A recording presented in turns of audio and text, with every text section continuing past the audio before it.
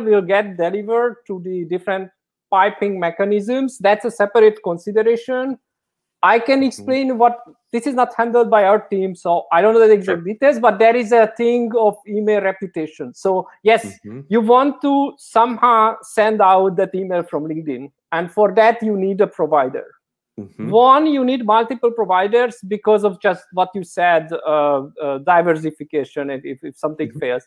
But the other thing, there is a reputation. So if you send too many emails to one provider, they're gonna mark you as a spammer, and you want to balance there.